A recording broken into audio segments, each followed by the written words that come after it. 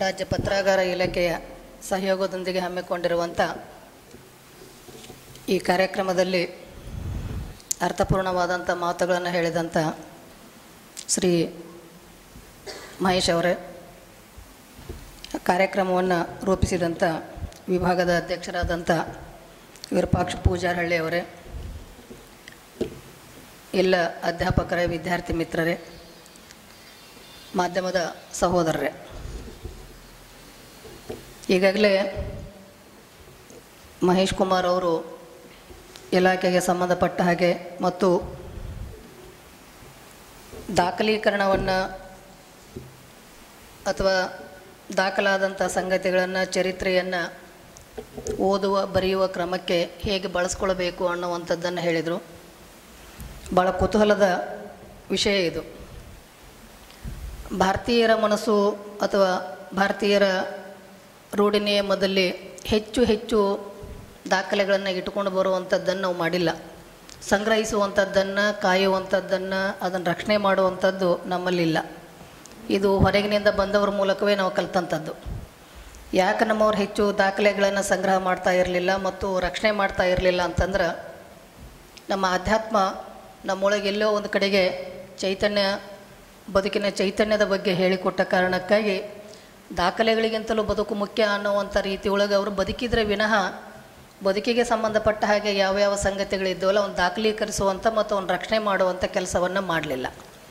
ಮಾಡದೇ ಇರುವ ಕಾರಣಕ್ಕಾಗಿಯೇ ರಾಜಕೀಯ ಸಾಮಾಜಿಕವಾದಂಥ ಹಲವು ಸಂದರ್ಭಗಳಲ್ಲಿ ಮಾತನಾಡಬಹುದಾದಂಥ ಅಥವಾ ನ್ಯಾಯಕ್ಕಾಗಿ ಮಾಡಬಹುದಾದಂಥ ಕೆಲಸದ ಸಂದರ್ಭದೊಳಗೆ ದಾಖಲಾತಿಗಳು ಇಲ್ಲದ ಕಾರಣಕ್ಕಾಗಿ ಬಹಳಷ್ಟು ಕಷ್ಟಗಳನ್ನು ಅನುಭವಿಸುವುದು ಅನಿವಾರ್ಯ ಆಗಿತ್ತು.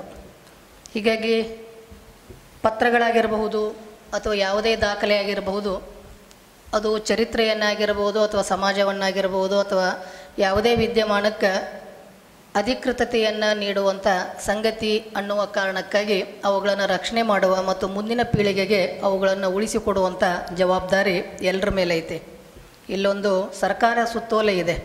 1948ರಲ್ಲಿ ಸರ್ಕಾರ ಹೊರಡಿಸಿದಂಥ ಒಂದು ಸುತ್ತೋಲೆ. ಅದು ಏನು ಅಂತಂದ್ರೆ, ಮಹಿಳೆಯರಿಗೆ SSLC 7th ಪಾಸ್ ಆದ ತಕ್ಷಣ ಅಥವಾ ಫೇಲ್ ಆಗಲಿ ಪಾಸ್ ಆಗಲಿ ನೇರವಾಗಿ SSLC ಪರೀಕ್ಷೆಗೆ ಕಟ್ಟಲಿಕ್ಕೆ ಒಂದು ಅವಕಾಶ ಇರಬೇಕು ಅಂತ ತಿಳ್ಕೊಂಡು, ಅಂದ್ರೆ ಮಹಿಳಾ ಶಿಕ್ಷಣದ ಬಗ್ಗೆ ನಮ್ಮವರು 48ರೊಳಗೆ ಏನು ಆಲೋಚನೆ ಮಾಡ್ತಾ ಇದ್ರು ಅನ್ನುವಂಥದ್ದಕ್ಕೆ ಒಂದು ದಾಖಲೆ ಸಿಗುತ್ತೆ. ಮತ್ತು ಕಡತಗಳು ಹೆಂಗಿರ್ತಾವೆ ಅನ್ನುವಂಥದ್ದನ್ನು ನಿಮಗೇನಾದರೂ ಆಸಕ್ತಿ ಇತ್ತು ಅಂತಂದ್ರೆ ಅಥವಾ ಕುತೂಹಲ ಇತ್ತು ಅಂತಂದ್ರೆ ನೀವು ಪತ್ರಾಗಾರ ಇಲಾಖೆಗೆ ಹೋಗಿ ಯಾವುದಾದ್ರೂ ಒಂದು ಕಡತವನ್ನು ನೋಡ್ರಿ.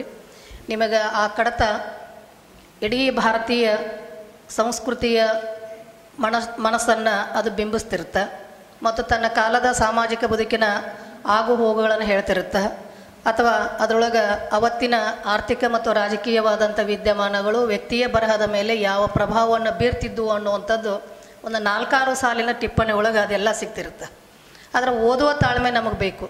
ಆದರೆ ಇವತ್ತೇನಾಗ್ತಾ ಇದೆ ಅಂದರೆ, ವಿದ್ಯಾರ್ಥಿಗಳಿಗೆ ಓದುವ ತಾಳ್ಮೆ ಇಲ್ಲದೆ ಇರೋದರಿಂದ ಅಥವಾ ಮೂಲವನ್ನು ಹುಡುಕಿಕೊಂಡು ಹೋಗುವಂಥ ತಾಳ್ಮೆ ಇಲ್ಲದೆ ಇರೋದರಿಂದ ನಾವೇನು ಮಾಡ್ತೀವಿ ಅಂತಂದ್ರೆ, ಬೇರೆಯವರು ಬೇರೆ ಕಾಲದೊಳಗೆ ಬಳಸಿಕೊಂಡಂಥ ವ್ಯಾಖ್ಯಾನಗಳನ್ನು ಬಳಸಿಕೊಳ್ಳೋದ್ರ ಮೂಲಕ ನಾವೆಲ್ಲೋ ಒಂದು ಕಡೆಗೆ ಸಂಶೋಧನೆಗೆ ಭಾಳ ಸರಳ ಹಾದಿಯನ್ನು ಹುಡುಕಿಕೊಳ್ಳುವಂಥ ಪ್ರಯತ್ನ ಮಾಡ್ತೀವಿ. ಅದರ ಒಂದು ವ್ಯಾಖ್ಯಾನವನ್ನು ಒಬ್ಬ ವ್ಯಕ್ತಿ ಬಳಸಿಕೊಳ್ಳುವಂಥ ಹೊತ್ತಿನಲ್ಲಿರಬಹುದಾದಂಥ ಸಂದರ್ಭನೇ ಬೇರೆಯಾಗಿರುತ್ತೆ. ನಾವು ಬಳಸಿಕೊಳ್ಳಬೇಕಾದಂಥ ಹೊತ್ತಿನ ಸಂದರ್ಭ ಬೇರೆಯಾಗಿರುತ್ತೆ. ಒಂದು ವ್ಯಾಖ್ಯಾನ ಎಲ್ಲ ಕಾಲದೊಳಗೆ ಒಂದು ಅರ್ಥವನ್ನು ಕೊಡಲಿಕ್ಕೆ ಸಾಧ್ಯ ಆಗೋದಿಲ್ಲ. ಈಗ 48ರೊಳಗೆ ಮಹಿಳೆಯರಿಗೆ ನೇರವಾಗಿ SSLCಗೆ ಪರೀಕ್ಷೆಗೆ ಕುಳಿತುಕೊಳ್ಳಿಕ್ಕೆ ಅವಕಾಶವನ್ನು ಕೊಡಬೇಕು ಅನ್ನುವಂಥ ಒಂದು ಸುತ್ತೋಲೆಯನ್ನು ಅವತ್ತಿನ ಸರ್ಕಾರ ಹೊರಡಿಸ್ಬೇಕಾದ್ರೆ ಅವತ್ತಿನ ಸಾಮಾಜಿಕವಾದಂಥ ಪರಿಸ್ಥಿತಿ ಏನಿತ್ತು ಅನ್ನುವಂಥದ್ದನ್ನು ಆಲೋಚನೆ ಮಾಡಲಿಕ್ಕೆ ನಮಗೊಂದು ಆ ಸುತ್ತೋಲೆ ಒಂದಿಷ್ಟು ನಮಗೆ ಅವಕಾಶವನ್ನು ಕೊಡುತ್ತೆ. ಏಕಿನೊಳಗೆ ಇರಬಹುದಾದಂಥ ಸಂಗತಿಗಳಿಗೆ ನಮ್ಮ ಈ ಕಡತಗಳು ಯಾವ ರೀತಿಯಾಗಿ ಮಾತನಾಡ್ತಾವೆ, ವಾಸ್ತವ ಬದುಕೇನಿರುತ್ತೆ. ಈಗಾದರೂ ಹೆಣ್ಮಕ್ಳಿಗೆ ಸರ್ಕಾರದ ಕಾನೂನಿನ ಪ್ರಕಾರ 20-21ಕ್ಕೆ ಮದುವೆ ಆಗಬೇಕು ಅನ್ನುವಂಥದ್ದಿದೆ. ಈ ಥರದ ಕಾನೂನು ಬರುವ ಪೂರ್ವದೊಳಗೆ ಬಾಲ್ಯ ವಿವಾಹ ಅನ್ನುವಂಥದ್ದು ಭಾಳ ಸಹಜವಾಗಿ ಸಮಾಜದಲ್ಲಿದ್ದಾಗ ಮದುವೆ ಮಾಡಿಕೊಂಡು ಹೋಗುವಂಥ ಹುಡುಗಿಯರ ಒಂದು ಶಿಕ್ಷಣದ ಕುಂಠಿತ ಆಗುವಂಥ ಸಂದರ್ಭಗಳನ್ನು ಬಹಳಷ್ಟು ಮುಂದಾಲೋಚನೆಯಿಂದ ಅಥವಾ ಅವತ್ತಿನ ಕಾಲದ ಒಂದಿಷ್ಟು ಸಮಾಜದ ಬಗ್ಗೆ ಚಿಂತನೆ ಮಾಡುವಂಥ ವ್ಯಕ್ತಿಗಳು ಮನೆಯೊಳಗೆ ಕೂತ್ಕೊಂಡು SSLC 7th ಪಾಸ್ ಆದವರಿಗೆ ಮುಂದಿನ ಶಿಕ್ಷಣಕ್ಕೆ ಅವಕಾಶ ಇರಬೇಕು ಅಂತ ತಿಳ್ಕೊಂಡು ಆದರೆ ಇವತ್ತು ಅದನ್ನು ನಾವು ಹೇಳಲಿಕ್ಕೆ ಆಗೋದಿಲ್ಲ. ಇವತ್ತು ನೀವು ಮನೆಯಾಗ ಕೂತ್ಕೊಂಡು ಓದ್ರೇವ ಅಂತ ತಿಳ್ಕೊಂಡು ನಾವು ಹೇಳೋಕ್ಕಾಗೋದಿಲ್ಲ. ಅದರ ಒಂದು ಕಾಲ ಇತ್ತು, ಮನೆಯಲ್ಲೇ ಕುಳಿತುಕೊಂಡು ಓದ್ರಿ ಅನ್ನುವಂಥ ಕಾಲ ಇತ್ತು. ಯಾಕಂದ್ರೆ ಸಮಾಜ ಬದಲಾವಣೆಯನ್ನು ಹೊಂದಿರಲಿಲ್ಲ. ಇವತ್ತು ಆಧುನಿಕವಾದಂಥ ಎಲ್ಲ ವಿದ್ಯಮಾನಗಳು ಸಮಾಜದೊಳಗೆ ರೂಢಿಗತ ಆದ ಕಾರಣಕ್ಕಾಗಿ ವಿದ್ಯಾರ್ಥಿನಿಯರು ಬಂದು ಓದಬೇಕು ಅನ್ನುವಂಥದ್ದು ಇವತ್ತಿನ ಕಾಲದ ಅಪೇಕ್ಷೆ. ಅವತ್ತಿನ ಕಾಲಕ್ಕೆ ಬಂದು ಓದುವಂಥ, ಶಾಲೆಗೆ ಹೋಗಿ ಓದುವಂಥ ಸ್ಥಿತಿ ಇಲ್ಲದೇ ಇರೋದರಿಂದ ಮನೆಯಲ್ಲಿಯೇ ಅಧ್ಯಯನವನ್ನು ಮಾಡಿ ನೇರವಾಗಿ SSLC ಪರೀಕ್ಷೆಯನ್ನು ಕಟ್ಟಲಿಕ್ಕೆ ಒಂದು ಅವಕಾಶ ಇತ್ತು. ಅದು ನಮ್ಮ ಸಂದರ್ಭದಲ್ಲಿತ್ತು. ಅದಕ್ಕೆ ಎಕ್ಸ್ಟರ್ನಲ್ ಅಂತಿದ್ರು. ಮನೆಯಾಗಿದ್ಕೊಂಡು ಓದಿ ಬರೀ ಪರೀಕ್ಷೆಗೆ ಬರಲಿಕ್ಕೆ ಒಂದು ಅವಕಾಶ ಇತ್ತು. ಅದರ ಕಾಲಾಂತರದೊಳಗೆ ಸಮಾಜ ಹೇಗೆ ಪರಿವರ್ತನೆಯನ್ನು ಹೊಂದುತ್ತಾ ಇದೆ ಅನ್ನುವಂಥದ್ದಕ್ಕೆ ಒಂದು ಸುತ್ತೋಲೆ ಏನೆಲ್ಲ ನಮಗೆ ಸಾಮಾಜಿಕ ಮಾಹಿತಿಗಳನ್ನು ಕೊಡುತ್ತಾ ಅನ್ನುವಂಥದ್ದನ್ನು ನೋಡಬಹುದು ಅಂತ ತಿಳ್ಕೊಂಡು, ಹೀಗಾಗಿ ಪತ್ರಾಗಾರ ಇಲಾಖೆಯಲ್ಲಿರಬಹುದಾದಂಥ ಭಾಳ ದೊಡ್ಡ ಸಂಪತ್ತಿದೆಯಲ್ಲ, ಅದನ್ನು ನಾವು ಇವತ್ತಿನವರೆಗೂ ಬಳಸ್ಕೊಳ್ಳುವಂಥ ಕೆಲಸ ಮಾಡಿಲ್ಲ. ನಮ್ಮ ಗೆಳತಿ ಒಬ್ಬರು ಪತ್ರಾಗಾರಿಕ ಇಲಾಖೆ ಒಳಗೆ ಅವರು ನಿರ್ದೇಶಕರಾಗಿದ್ದರು. ಈ ಧಾರವಾಡ ವಿಭಾಗದಲ್ಲಿದ್ದಾಗ ಸಾಹಿತಿಗಳದ್ದು, ನಮ್ಮ ನವೋದಯ ಪೂರ್ವದ ಎಲ್ಲ ಸಾಹಿತಿಗಳ ಪತ್ರ ವ್ಯವಹಾರಗಳನ್ನು ಸಂಗ್ರಹ ಮಾಡುವಂಥ ಕೆಲಸ ಮಾಡಿದರು. ನಾವು ಪಂಜೆ ಮಂಗೇಶ್ವರಾಯರ ಹೆಸರನ್ನು ಕೇಳೀವಿ, ನೋಡಿಲ್ಲ. ಮತ್ತು ಅವರ ಹಸ್ತಾಕ್ಷರಗಳು ಹೇಗಿದ್ದು, ಅವ್ರು ಹೇಗೆ ಬರಿತಾ ಇದ್ರು, ಅವು ಯಾವುವು ನಮಗೆ ಗೊತ್ತಿಲ್ಲ.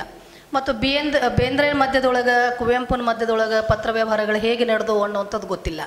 ಅಥವಾ ಗೋಕಾಕರ ಮಧ್ಯದೊಳಗೆ, ಅಡಿಗರ ಮಧ್ಯದೊಳಗೆ ಏನು ಪತ್ರ ವ್ಯವಹಾರಗಳು ನಡೀತಿದ್ವು ಅನ್ನುವಂಥದ್ದು ನಮ್ಗೆ ಗೊತ್ತಿಲ್ಲ.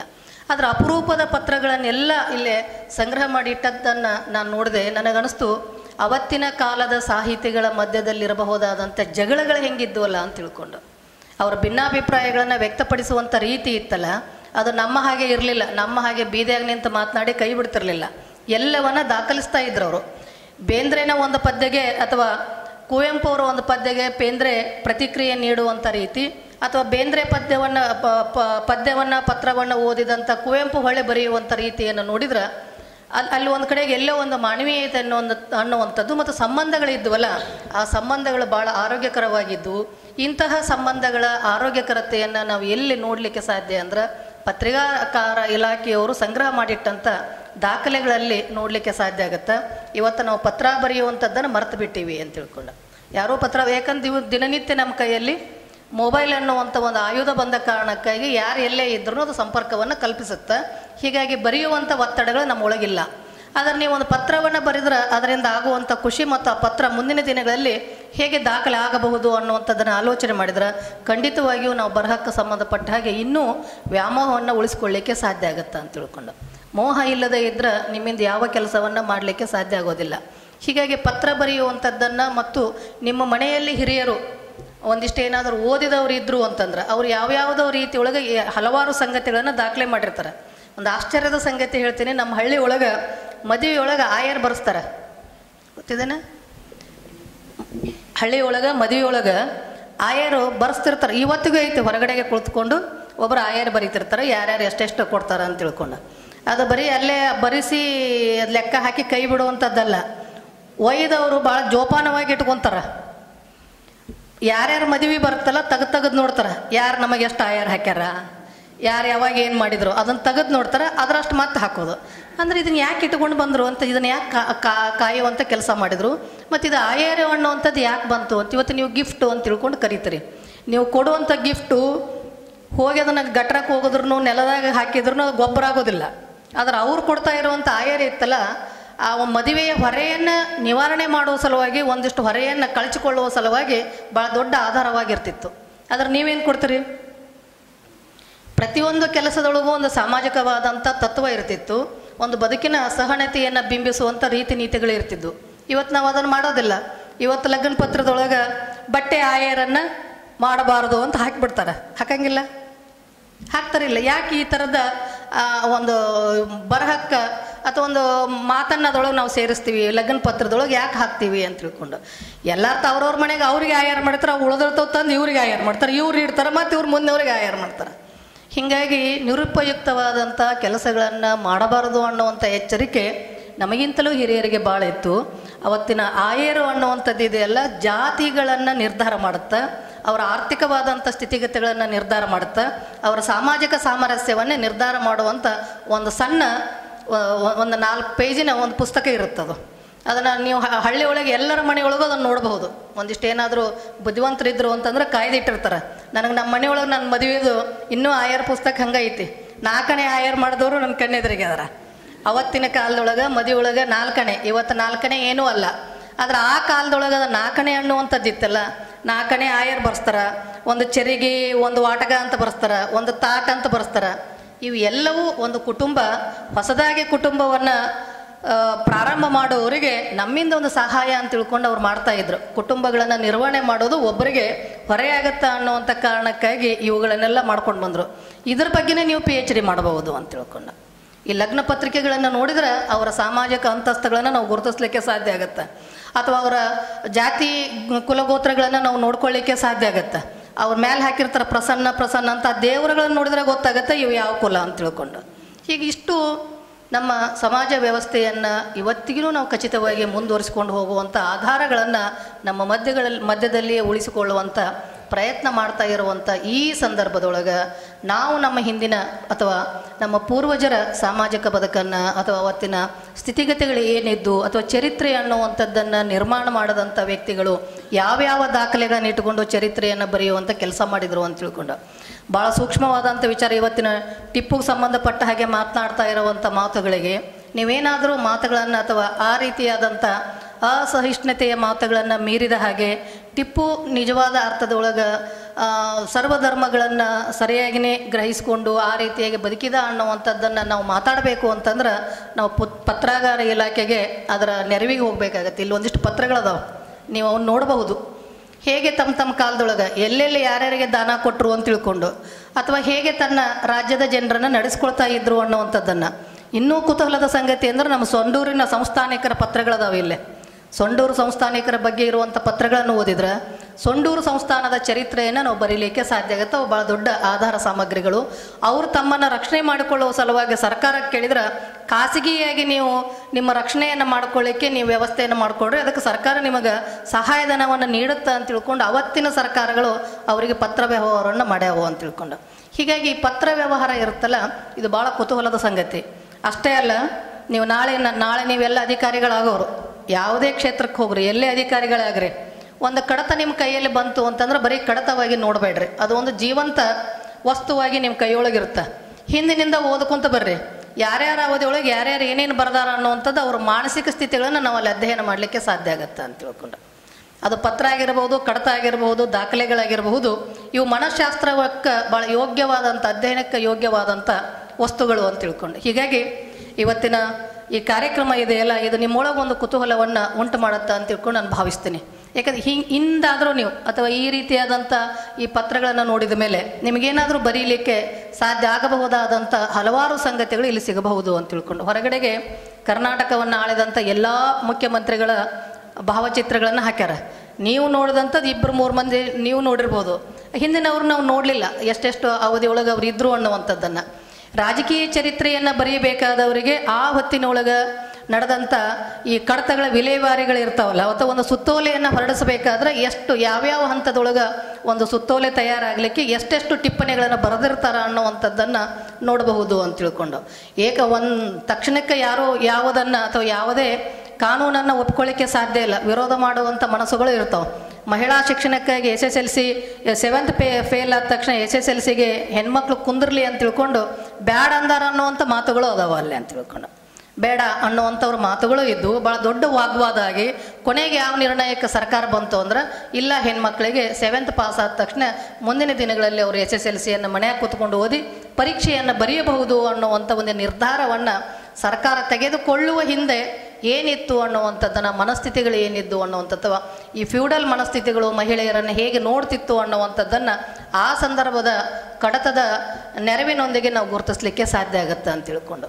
ಅಥವಾ ನಮ್ಮ ಕೈಯಲ್ಲಿ ಫೈಲ್ ಬಂದಾಗ ಬರೆಯುವಾಗ ನಾವು ಬರೆಯುವ ವ್ಯಕ್ತಿಯಾಗಿದ್ದು ಬರೋದು ಬೇರೆ, ಅದನ್ನು ನಾವು ವ್ಯಕ್ತಿಯಾಗಿ ಬರೆಯೋದಿಲ್ಲ ಅಂತ ತಿಳ್ಕೊಂಡು. ಕಡತವನ್ನು ಬರೆಯೋರು, ಟಿಪ್ಪಣಿಯನ್ನು ಬರೆಯೋರು ವ್ಯಕ್ತಿಗಳಾಗಿ ಬರೆಯೋದಿಲ್ಲ, ಅಧಿಕಾರಿಗಳಾಗಿ ಬರೆಯೋದಿಲ್ಲ. ಅವರೊಳಗೊಂದು ಜಾತಿ ಕೆಲಸ ಮಾಡ್ತಾ ಇರುತ್ತೆ, ಒಂದು ಸಂಸ್ಕೃತಿ ಕೆಲಸ ಮಾಡ್ತಾ ಇರುತ್ತೆ, ಒಂದು ಲಿಂಗ ತಾರತಮ್ಯತೆ ಅನ್ನುವಂಥದ್ದು ಎಲ್ಲ ಅವ್ರಗಳಿಗೆ ಒಳಗಡೆಗೆ ಜೀವಂತ ಇರುವ ಕಾರಣಕ್ಕಾಗಿ ಪ್ರತಿ ಪದದಲ್ಲಿಯೂ ಅದು ತನ್ನ ಛಾಪನ್ನು ಮೂಡಿಸ್ತಾನೆ ಹೋಗ್ತಿರುತ್ತೆ ಅಂತ ತಿಳ್ಕೊಂಡು. ಇದನ್ನು ಭಾಳ ಸೂಕ್ಷ್ಮವಾಗಿ ಗಮನಿಸಬೇಕಾದಂಥ ಅಗತ್ಯ ಇರುತ್ತೆ. ನೀವು ಮೇಲ್ನೋಟಕ್ಕೆ ಓದ್ಕೊಂತ ಹೋದ್ರಿ ಅಂದ್ರೆ ಅದ್ರಾಗ ಏನೂ ಸಿಗಂಗಿಲ್ಲ. ಆದರೆ ನಮಗೆ ಈ ನಾನಾ ರೀತಿ ಒಳಗೆ ಸಾಮಾಜಿಕವಾದಂಥ ವ್ಯವಸ್ಥೆಯನ್ನು ಅಧ್ಯಯನ ಮಾಡಬೇಕು ಅನ್ನುವಂಥ ಹಂಬಲ ಇತ್ತು ಅಂತಂದ್ರೆ ಆ ಹಂಬಲದ ನೆರವಿನೊಳಗೆ ನೀವೇನಾದರೂ ಯಾವುದೇ ಕಡತವನ್ನು, ಯಾವುದೇ ಒಂದು ಸುತ್ತೋಲೆಯನ್ನು, ಯಾವುದೇ ಒಂದು ಪತ್ರವನ್ನು ಓದಿದ್ರೆ ನಿಮಗೆ ಅತ್ಯಂತ ಸಾಮಾಜಿಕ ಚರಿತ್ರೆಯನ್ನು ಅಥವಾ ಒಟ್ಟು ಚರಿತ್ರೆಯನ್ನು ಬರೀಲಿಕ್ಕೆ ಏನು ಬೇಕೋ ಅದೆಲ್ಲ ಸಿಗಲಿಕ್ಕೆ ಸಾಧ್ಯ ಆಗುತ್ತೆ. ಅದರಲ್ಲಿಯೂ ಇತಿಹಾಸದ ವಿದ್ಯಾರ್ಥಿಗಳು, ಚರಿತ್ರೆಯ ವಿದ್ಯಾರ್ಥಿಗಳು ಹೆಚ್ಚು ಆಧಾರ ಸಾಮಗ್ರಿಗಳಿಲ್ಲದ ಹಾಗೆ ನೀವೇನಾದರೂ ಹೇಳಿಕೆಗಳನ್ನು ಕೊಟ್ಟದ್ದಾದ್ರೆ ಅದು ಭಾಳ ದಿವಸ ಉಳಿಯೋದಿಲ್ಲ. ಹೀಗಾಗಿ ಅಥೆಂಟಿಸಿಟಿ ಅನ್ನುವಂಥದ್ದು ಇರುತ್ತಲ್ಲ, ಅಧಿಕೃತತೆ ಅನ್ನುವಂಥದ್ದು ಇರುತ್ತಲ್ಲ, ಅಧಿಕೃತತೆಯನ್ನು ಅದರಲ್ಲಿಯೂ ಈ ಕಾಲದೊಳಗೆ ನನ್ನ ಮಾತುಗಳು ಅಂತ ತಿಳ್ಕೊಂಡು ಹೇಳುವಂಥ ಕಾಲ ಇದು ಅಲ್ಲ. ಇದು ಇವ್ರು ಹೇಳಿದ್ರು ನಾನು ಹೀಗೆ ತಿಳ್ಕೊಂಡಿನಿ ಅನ್ನುವಂಥ ರೀತಿಯೊಳಗೆ ಮಾತನಾಡಬೇಕಾದಂಥ ಸಂದರ್ಭ ಇರೋದರಿಂದ ನಾವು ಅನಿವಾರ್ಯವಾಗಿ ದಾಖಲೆಗಳನ್ನು ಹುಡುಕೊಂಡು ಹೋಗಬೇಕಾಗತ್ತೆ. ವಿಧಾನಸೌಧ ನೋಡಿದ್ರೆ ನಿಮ್ಗೆ ಗೊತ್ತಾಗುತ್ತೆ, ಒಂದು ಕೆಳಗಡೆಗೆ ಒಂದು ಭಾಳ ದೊಡ್ಡ ಗ್ರಂಥಾಲಯ ಐತಿ ಮತ್ತು ಒಂದು ಪತ್ರಾಗಾರ ಇಲಾಖೆ ಒಂದು ಭಾಳ ದೊಡ್ಡ ವಿಭಾಗನ ಇದೆ ಅಲ್ಲಿ ನೀವು ಹೋಗಿ ನೋಡಿದ್ರೆ ಯಾವ ಶತಮಾನದ ಕೇಳಿದ್ರು ಅಲ್ಲಿ ಸಿಗ್ತಾವೆ. ಆದ್ರೆ ಹುಡುಕು ವ್ಯವಧಾನ ಇರಬೇಕು, ಎಷ್ಟು ಜೀರ್ಣವಾಗ್ಯಾವು ಅಂತಂದ್ರೆ. ಮತ್ತು ಅಧ್ಯಯನ ಮಾಡಲಿಕ್ಕೆ ಬರುವಂಥವ್ರು ನೋಡಿದ್ರೆ ಯುವಕರಲ್ಲಿ ಒಬ್ಬರು ಸಿಗಂಗಿಲ್ಲ. ಅಲ್ಲಿ ಬಂದು ಕುಂದ್ರೋರು ಯಾರು? 60-70 ವಯಸ್ಸು ಆದವರೇ ಬಂದು ಅಲ್ಲಿ ಕುಂತು ಅಧ್ಯಯನ ಮಾಡ್ತಿರ್ತಾರೆ. ನಮ್ಮ ಹುಡುಗರು ಎಲ್ಲಿ ಅಡ್ಡಾಡ್ತಿರ್ತಾರೆ? MG ರೋಡ್ನಾಗ ಅಡ್ಡಾಡ್ತಿರ್ತಾರೆ. ಓದಬೇಕಾದ ವಯಸ್ಸಿನೊಳಗೆ ಅಡ್ಡಾಡ್ತೀರಿ, ಮುಂದೆ ಬಂದಲ್ಲಿ ಕೂತ್ಕೊಂಡು ಬರೆಯೋಕೆ ಓದಕ್ಕೆ ಕುಂತ್ರಿ ಅಂತಂದ್ರೆ ಕಾಲ ಮಿಂಚೆ ಹೋಗಿರುತ್ತೆ ಅಂತ ತಿಳ್ಕೊಂಡು. ಹೀಗಾಗಿ ಈಗಿರುವ ನಿಮ್ಮ ಪಕ್ಕದಲ್ಲಿಯೇ ಇದಾರ ಅವ್ರ ಮಾಹಿತಿಗಳನ್ನು ಒಂದು ರೀತಿಯಾಗಿ ಅವರು ಒಂದು ದೊಡ್ಡ ಕೋಶದ ಹಾಗೆ ಕಾಣಿಸ್ತಾರೆ ನನಗೆ. ಯಾವ ವಿಷಯಕ್ಕೆ ಸಂಬಂಧಪಟ್ಟ ಹಾಗೆ ಕೇಳಿದ್ರು ನಮ್ಮಲ್ಲಿ ಈ ದಾಖಲೆ ಐತಿ ಅಂತ ತಿಳ್ಕೊಂಡು ಭಾಳ ಅಧಿಕೃತವಾಗಿ ಮಾಹಿತಿಗಳನ್ನು ನೀಡ್ತಾ ಇರ್ತಾರೆ. ಹೀಗಾಗಿ ನಮ್ಮ ಸಮೀಪದಲ್ಲಿರುವಂಥ ಅಧಿಕಾರಿಗಳನ್ನು ನಾವು ಬಳಸಿಕೊಳ್ಳೋದ್ರ ಮೂಲಕ ನಮ್ಮಲ್ಲಿ ಏನಿದೆ ಅನ್ನುವಂಥದ್ದು ಭಾಳ ದೂರಕ್ಕೆ ಹೋಗಿ ನೀವೇನು ಮಾಡಬೇಕಾಗಿಲ್ಲ. ಒಂದು ಕಮಲಾಪುರದ ಬಗ್ಗೆ ಅಧ್ಯಯನ ಮಾಡ್ತೀರಿ ಅಂದರೆ ಪತ್ರಗಳ ಇವೇನದ ಪತ್ರಾಗಾರದೊಳಗೆ ಅವ್ನು ಇಟ್ಕೊಂಡು ಒಂದು ಸಣ್ಣ ಆರ್ಟಿಕಲ್ ಬರೀರಿ, ಒಂದು ಸಣ್ಣ ಲೇಖನ ಬರೆದ್ರೆ ಸಾಕು ಅಂತ ತಿಳ್ಕೊಂಡು. ಅಥವಾ ನಮ್ಮ ಹಂಪಿ ಬಗ್ಗೆ, ಹಂಪಿ ಉತ್ಸವದೊಳಗೆ ಹೇಗೆ ನಡೀಬೇಕು ಅನ್ನೋದಕ್ಕೂ ಇಲ್ಲೊಂದು ಸುತ್ತೋಲೆ ಐತೆ. ಇವತ್ತಿಂದಲ್ಲ ಅವತ್ತೇ ಐತೆ ಅಂತ ತಿಳ್ಕೊಂಡು. ನೀವು ಹಬ್ಬ ಮಾಡೋದಾದ್ರೆ, ಉತ್ಸವ ಮಾಡೋದಾದ್ರೆ ಹೇಗೆ ಮಾಡಬೇಕು, ಹೇಗೆ ಜನರನ್ನು ಯಾವುದೇ ರೀತಿಯಿಂದ ಅವರಿಗೆ ತೊಂದರೆ ಆಗಲಾರದ ಹಾಗೆ ಹೇಗೆ ನಡೆಸ್ಕೊಂಡು ಹೋಗಬೇಕು, ಮತ್ತು ಹೇಗೆ ಅಲ್ಲಿ ಬಿದ್ದಂಥ ಕಸಗಳನ್ನು ಎತ್ತಿ ಹಾಕಬೇಕು, ಎಷ್ಟು ಸ್ವಚ್ಛ ಇರಬೇಕು ಅನ್ನುವಂಥದ್ದಕ್ಕೆ ಎಲ್ಲ ಪತ್ರಗಳನ್ನು ಬರೆದಂಥದ್ದನ್ನು ಸಂಗ್ರಹ ಮಾಡಿಟ್ಟಾರ. ಈ ಸಂಗ್ರಹಗಳು ಬರೀ ಓದೋದಕ್ಕಲ್ಲ, ಮುಂದಿನ ದಿನಗಳು ಹಾಗೆ ಇರಬೇಕು ಅನ್ನುವಂಥದ್ದನ್ನು ಸುತ್ತೋಲೆ ಬಂದು ಕಾನೂನು ಬಂದು ನಾವು ಎಚ್ಚೆತ್ಕೊಳ್ಳೋದಲ್ಲ, ಸಹಜವಾಗಿಯೇ ನಮ್ಮ ಬದುಕಿನೊಳಗೆ, ಸಾಮಾಜಿಕ ಬದುಕಿನೊಳಗೆ ನಾವು ಹೇಗಿರಬೇಕು ಅನ್ನುವಂಥದ್ದನ್ನು, ಸಾರ್ವಜನಿಕ ಬದುಕಿನೊಳಗೆ ನಮ್ಮ ನಡತೆಗಳು ಹೇಗಿರಬೇಕು ಅನ್ನುವಂಥದ್ದಕ್ಕೆ ಈಗಿರುವಂಥ ನಮ್ಮ ಶಿಕ್ಷಣ ನಮಗೆ ಕೊಟ್ಟಂಥ ಬಲ ಸಾಕು ಅಂತ ತಿಳ್ಕೊಂಡು ಅನ್ನಿಸ್ತಾ ಇದೆ. ಆದಾಗ್ಯೂ ವಿದ್ಯಾರ್ಥಿಗಳು ಒಂದಿಷ್ಟು ಈ ರೀತಿಯಾದಂಥ ಪ್ರಯತ್ನಗಳನ್ನು ಮಾಡಿದ್ದೇ ಆದ್ರೆ, ನೀವು ಇವುಗಳ ಬಗ್ಗೆ ಕುತೂಹಲದಿಂದ ಓದಿದ್ದೇ ಆದ್ರೆ ನಿಮ್ಮೊಳಗೆ ಒಂದು ನಿಜವಾದಂಥ ಚರಿತ್ರೆಯನ್ನು ಓದಬಹುದಾದಂಥ, ಚರಿತ್ರೆಯನ್ನು ಕಟ್ಟಬಹುದಾದಂಥ ವ್ಯಕ್ತಿತ್ವ ಮೂಡಲಿಕ್ಕೆ ಸಾಧ್ಯ ಆಗುತ್ತೆ. ಈ ಕಾರಣಕ್ಕಾಗಿ ಈ ಪತ್ರಾಗಾರ ಇಲಾಖೆಯವರು ನಮ್ಮ ಸಹಯೋಗದೊಂದಿಗೆ ಕಾರ್ಯಕ್ರಮ ಮಾಡಲಿಕ್ಕೆ ಅವ್ರು ಈಗಾಗಲೇ ಹೇಳಿದರು, ಪ್ರತಿ ವರ್ಷವೂ 5 ಲಕ್ಷ ರೂಪಾಯಿ ಎತ್ತಿಡ್ತಾರೆ ಅವ್ರು ನಿಮಗೆ. ನಾನು ಹೇಳೀನಿ, ನೀವಿರೋ ತನಕ 5 ಲಕ್ಷ ನಮ್ಮ ವಿಭಾಗಕ್ಕೆ ಇಲ್ಲೇ ಕಾರ್ಯಕ್ರಮ ಮಾಡೋಕ್ಕೆ ಎತ್ತಿಡ್ರಿ. ಅಷ್ಟೇ ಅಲ್ಲ, ವಿದ್ಯಾರ್ಥಿಗಳಿಗೆ ನಿಮ್ಮ ಇಲಾಖೆಯಿಂದ ಸಹಾಯವನ್ನು ಮಾಡಲಿಕ್ಕೆ ಈ ರೀತಿಯಾದಂಥ ಸಂಶೋಧನೆಯನ್ನು ಮಾಡ್ತೀವಿ ಅಂತ ತಿಳ್ಕೊಂಡು ವಿದ್ಯಾರ್ಥಿಗಳು ಮುಂದೆ ಬಂದ್ರೆ ನಿಮ್ಮ ಇಲಾಖೆಯಿಂದ ಅವರಿಗೆ ಆರ್ಥಿಕ ಸಹಾಯ ಏನಾದರೂ ಸಿಗುತ್ತಿತ್ತು ಅಂತಂದ್ರೆ ನೀವು ಪ್ರಾಂಜಲ ಮನಸ್ಸಿನಿಂದ ವಿದ್ಯಾರ್ಥಿಗಳಿಗೆ ಆ ಒಂದು ಸೌಲಭ್ಯಗಳನ್ನು ಒದಗಿಸಿಕೊಟ್ರೆ ನಮ್ಮ ವಿದ್ಯಾರ್ಥಿಗಳು ಚರಿತ್ರೆ ವಿಭಾಗದೊಳಗೆ ಭಾಳ ಅದ್ಭುತವಾದಂಥ, ಅನನ್ಯವಾದಂಥ ಮತ್ತು ಜಗತ್ತು ನೋಡಬಹುದಾದಂಥ ಕೆಲಸಗಳನ್ನು ಮಾಡಲಿಕ್ಕೆ ಸಾಧ್ಯ ಆಗುತ್ತೆ ಅನ್ನುವಂಥ ಮಾತನ್ನು ಹೇಳಿ, ಕೊನೆಯ ಪಕ್ಷ ವಿಭಾಗದ ವಿದ್ಯಾರ್ಥಿಗಳಾದರೂ ಬಂದು ಕುಂತೀರಿ, ಇಷ್ಟಾದರೂ ನಿಮ್ಮಲ್ಲಿ ಆಸಕ್ತಿ ಐತಿ. ಉಳಿದವ್ರು ಎಲ್ಲದಾರೋ ಗೊತ್ತಿಲ್ಲ. ಸುಮಾರು ಒಂದು 300-400 ವಿದ್ಯಾರ್ಥಿಗಳು ಹಾಸ್ಟೆಲ್ನಲ್ಲಿ ಇರ್ತೀರಿ. ನಿಮ್ಮನ್ನು ಇವತ್ತು ನಾವು ಎಬ್ಸಾಕ್ ಬಂದಿಲ್ಲ, ಎದ್ದವ್ರು ಅದಿರಲ್ಲ. ಇಷ್ಟೇ ಕನ್ನಡ ವಿಶ್ವವಿದ್ಯಾಲಯಕ್ಕೆ ನಿಜವಾದಂಥ ಶಕ್ತಿಯನ್ನು ತುಂಬಕ್ಕೆ ನಿಮ್ಮಿಂದ ಸಾಧ್ಯ ಐತಿ ಅಂತ ತಿಳ್ಕೊಂಡು ನಿಮ್ಮನ್ನು ನೋಡಿದ್ರೆ ಗೊತ್ತಾಗತ್ತೆ. ಮಲಗಿದವ್ರು ಮಲಗಲಿ, ಕಾಲ ಎಬಸುತ್ತಾ ಯಾವಾಗ ಹೇಳ್ತಾರ ಹೇಳಿನ ಕಾಯ್ತೀವಿ ನಾವು ಅಷ್ಟೇ ಅಂಥೇಳಿ. ಹೀಗಾಗಿ ವಿದ್ಯಾರ್ಥಿಗಳು ಇವತ್ತು ಕಾಲ ನಿಮ್ಮ ಜೊತೆಗೆ ನಿಲ್ಲೋದಿಲ್ಲ, ನೀವು ಅನಿವಾರ್ಯವಾಗಿ ಕಾಲದ ಜೊತೆಗೆ ಓಡಬೇಕು ಅನ್ನುವಂಥ ಅಪೇಕ್ಷೆಯಿಂದ ಆಡಳಿತ ಹಲವಾರು ಸಲ ನಿಮಗೆ ಎಚ್ಚರಿಕೆಯನ್ನು ನೀಡಿದಾಗಿನೂ ನೀವು ಅದನ್ನು ಹೆಚ್ಚು ಗಂಭೀರವಾಗಿ ಗಮನಿಸಿಲ್ಲ ಅನ್ನುವಂಥದ್ದಕ್ಕೆ ಇವತ್ತು ವಿದ್ಯಾರ್ಥಿಗಳ ಸಂಖ್ಯೆ ಗೊತ್ತಾಗುತ್ತೆ. ಅಥವಾ ಇದು ನಮಗೆ ಸಂಬಂಧ ಇಲ್ಲ ಅಂತ ತಿಳ್ಕೊಂಡು ಹೇಳಿದ್ರೆ, ಒಬ್ಬ ಕೆಮಿಸ್ಟ್ರಿ ವಿದ್ಯಾರ್ಥಿಗೂ ಒಂದು ಪತ್ರ ಉಪಯೋಗ ಆಗುತ್ತಾ ಅನ್ನುವಂಥದ್ದನ್ನು ಅವ್ರು ಹೇಳಿದರು. ನೀವು ಅಂಥವ್ರು ಅದರಲ್ಲಿ ಬೇರೆ ಬೇರೆ ಸಾಹಿತ್ಯದ ವಿದ್ಯಾರ್ಥಿಗಳು ಮೊದಲು ಇದನ್ನು ನೋಡಬೇಕು, ಕೇಳಬೇಕು, ಒಂದು ಪತ್ರ ಓದಬೇಕು, ಸಾಹಿತ್ಯಿಕವಾದಂಥ ಅಂಶ ಏನೈತಿ ಅಂತ ತಿಳ್ಕೊಂಡು. ಅಥವಾ ಭಾಷಾ ವಿಭಾಗದವರು ಅದನ್ನು ನೋಡಬೇಕು, ನಿಮ್ಮ ಅಕ್ಷರಗಳು ಹೆಂಗೆ ರೂಪಾಂತರ ಆಗ್ಯಾವು ಅಂತ ತಿಳ್ಕೊಂಡು. ಒಂದು ಕಾಲಕ್ಕೆ ಹೆಂಗೆ ಬರೀತಿದ್ರು, ಹೆಂಗೆ ಬರೀತಿದ್ರು, ಕಾಲಘಟ್ಟದೊಳಗೆ ಕ ಹೆಂಗೆ ಅದು ಅನ್ನೋವಂಥದಕ್ಕೆ ಅಲ್ಲಿ ನಿಮ್ಗೆ ಆಕಾರಗಳು ಸಿಗ್ತಾವೆ. ಲಿಪಿಯ ರೂಪಾಂತರಗಳನ್ನು ನೋಡ್ಬೋದು, ಲಿಪಿ ಹೆಂಗೆ ಬದಲಿ ಆಗತ್ತಾ ಅನ್ನುವಂಥದ್ದನ್ನು. ಅಷ್ಟು ನಿಮಗೆ ಒಂದು ಕುತೂಹಲ ಇಲ್ಲ ಅಂತಂದ್ರೆ ನಮಗೆ ಎಲ್ಲೋ ಒಂದು ಕಡೆಗೆ ಬೇಜಾರ ಅಂತ ಹೇಳಂಗಿಲ್ಲ. ನೀವು ಏನು ಆಗ್ತೀರಿ ಅನ್ನುವಂಥದ್ರ ಬಗ್ಗೆ ಎಲ್ಲೋ ಒಂದು ಕಡೆಗೆ ನಮ್ಮ ಸಣ್ಣ ಆತಂಕ ಸೃಷ್ಟಿಯಾಗುತ್ತೆ. ಹೀಗಾಗಿ ಎಲ್ಲ ವಿಭಾಗದ ವಿದ್ಯಾರ್ಥಿಗಳಿಗೂ ನಿಮ್ಮ ಸಂಶೋಧನಾ ಸಂದರ್ಭದೊಳಗೆ ಈ ಪತ್ರಾಗಾರ ಇಲಾಖೆ ಭಾಳ ದೊಡ್ಡ ಸಹಾಯವನ್ನು ಮಾಡುವಂಥ ಶಕ್ತಿಯನ್ನು ಪಡೆದುಕೊಂಡೈತಿ. ಅದನ್ನು ಹೆಂಗೆ ನೀವು ಬಳಸ್ಕೊತೀರಿ ಅನ್ನುವಂಥದ್ದು ನಿಮ್ಮ ಮೇಲೆ ಬಿಟ್ಟಂಥ ಸಂಗತಿ. ಇಷ್ಟು ಸುಂದರವಾದಂಥ ಕಾರ್ಯಕ್ರಮವನ್ನು ಇದಕ್ಕೆ ಅಂಬುಜಾಕ್ಷಿ ಅವರು ಬರಬೇಕಾಗಿತ್ತು. ಅಂಬುಜಾಕ್ಷಿ ನಾನು ಸ್ನೇಹಿತೆಯರು. ಒಂದು ಕಾಲಕ್ಕೆ ನಾವು ಸಂಘಟನೆಯಲ್ಲಿ ಇದ್ದವರು. ಅಖಿಲ ಭಾರತ ವಿದ್ಯಾರ್ಥಿ ಫೆಡರೇಷನ್ ಅನ್ನುವಂಥದ್ದು ಅವತ್ತೊಂದು ವಿದ್ಯಾರ್ಥಿ ಸಂಘಟನೆ, ಅವತ್ತಲ್ಲ ಇವತ್ತಿಗೆ ಐತದು. ಭಾಳ ಸಕ್ರಿಯವಾಗಿ ನಾವು ಇಬ್ಬರು ಇಲಾಖೆ ವಿಭಾಗದೊಳಗೆ ತೊಡಕೊಂಡಿದ್ದೀವಿ ಸಂಘಟನೆ ಒಳಗೆ. ಒಂದು ಕಡೆಗೆ ಆಕೆ ಬೆಂಗಳೂರಲ್ಲಿ ಇದು ಕೆಲಸ ಮಾಡಿದ್ರೆ ನಾವು ಇಲ್ಲಿ ಧಾರವಾಡದಲ್ಲಿದ್ದು ಸಂಘಟನೆ ಕೆಲಸ ಮಾಡ್ತಾಯಿದ್ದು. ಅವರು ಪತ್ರಗಾರ ಇಲಾಖೆಯನ್ನು ಸೇರಿಕೊಂಡ್ರೆ ನಾನು ಈ ಕಡೆಗೆ ಅಧ್ಯಾಪಕಿಯಾಗಿ ಹೀಗೆ ಬಂದೆ. ಹೀಗಾಗಿ ನಾವು ಎಷ್ಟೇ ಇದು ಆಗಿದ್ರು ಅವಳಿಗೆ ನೀವು ಯಾವುದ್ರ ಬಗ್ಗೆ ಕೇಳಿದ್ರು ತಕ್ಷಣಕ್ಕೆ ಮಾಹಿತಿಯನ್ನು ನೀಡ್ತಾಳೆ. ಯಾಕಂದರೆ ದಿವಸ ಅವ್ರ ಕೆಲಸ ಪತ್ರಗಳನ್ನು ಓದೋದು. ಇಷ್ಟು ವರ್ಷ ಸುಮಾರು 30 ವರ್ಷದ ಸುದೀರ್ಘ ಸೇವೆಯೊಳಗೆ ಪತ್ರಗಾರ ಇಲಾಖೆಯೊಳಗೆ ಎಲ್ಲೆಲ್ಲಿ ಏನೇನು ಅದಾವು ಅನ್ನುವಂಥದ್ದನ್ನು ನೀವು ಯಾವಾಗ ಕೇಳಿದ್ರೂ ತಕ್ಷಣಕ್ಕೆ ಮಾಹಿತಿಯನ್ನು ನೀಡುವಷ್ಟರ ಮಟ್ಟಿಗೆ ಇಲಾಖೆ ಒಳಗೆ ಅವ್ರ ಸಾಮರ್ಥ್ಯವನ್ನು ಹೊಂದ್ಯಾರ. ಹೀಗಾಗಿ ಅವ್ರು ಇವತ್ತು ಬರಬೇಕಾಗಿತ್ತು, ಬರ್ತೀನಿ ಅಂತ ಹೇಳಿದರು. ಈಗ ಒಂದು ರೀತಿಯಾಗಿ ಈ ಬಜೆಟ್ ವೇಳೆಯೊಳಗೆ ಯಾರ್ಯಾರು ಎಲ್ಲೆಲ್ಲಿ ಇರ್ತೀವಿ ಅಂತ ಹೇಳಕ್ಕೆ ಬರೋಂಗಿಲ್ಲ, ಯಾರಿಗೆ ಯಾವಾಗ ಏನು ಕೆಲಸ ಹಚ್ತಾರೆ ಅಂಥೇಳಿ. ಹೀಗಾಗಿ ಆ ಒಂದು ಸರ್ಕಾರದ ಬೇರೆ ಕಾರ್ಯಕ್ಕಾಗಿ ಬರಲಿಕ್ಕೆ ಆಗಲಿಲ್ಲ ಅನ್ನುವಂಥದ್ದನ್ನು ಹೇಳೋದ್ರ ಜೊತೆಗೆ ಮುಂದಿಲ್ಲಿ ಮಾಡುವಂಥ ವರ್ಕ್ಶಾಪಿನೊಳಗೆ ಹೇಗೆ ಪತ್ರಗಳನ್ನು ಓದಿ ಟಿಪ್ಪಣಿಗಳನ್ನು ಮಾಡ್ಕೋಬೇಕು ಅನ್ನುವಂಥ ವಿಷಯಗಳನ್ನು ನಮ್ಮ ಮಕ್ಕಳಿಗೆ ಹೇಳ್ತೀನಿ ಅನ್ನುವಂಥ ಮಾತುಗಳನ್ನು ಹೇಳ್ಯಾರ. ಮುಂದಿನ ಸಲ ನಮ್ಮ ಜೊತೆಗೆ ಅವ್ರು ಇರ್ತಾರೆ. ಹೀಗಾಗಿ ನೀವೆಲ್ಲ ಬಂದಂಥವರು ಈ ಅವಧಿಯೊಳಗೆ ಇದರ ಮಾಹಿತಿಯನ್ನು ಸಮಗ್ರವಾಗಿ ಪಡೆದುಕೊಳ್ಳುತ್ತಾ ನಿಮ್ಮ ಬರಹಕ್ಕೆ ನೀವೇನಾದರೂ ಬರೀಲಿಕ್ಕೆ ಒಂದನ್ನು ನೋಡಿದ್ರೆ ಬರೆಯೋಕ್ಕೆ ಸಾಧ್ಯ ಐತಿ ಅಂತಂದ್ರೆ ಪತ್ರಿಕೆಗಳು ಬೇಕಾದಷ್ಟು ಅದಾವು, ಅವುಗಳ ಮೇಲೆ ನೀವು ಬೆಳಕನ್ನು ಚೆಲ್ಲಬಹುದು, ಚೆಲ್ಲಬೇಕು ಅನ್ನುವಂಥ ಮಾತನ್ನು ಹೇಳಿ ನನ್ನ ಮಾತನ್ನು ಮುಗಿಸ್ತೀನಿ. ನಮಸ್ಕಾರ.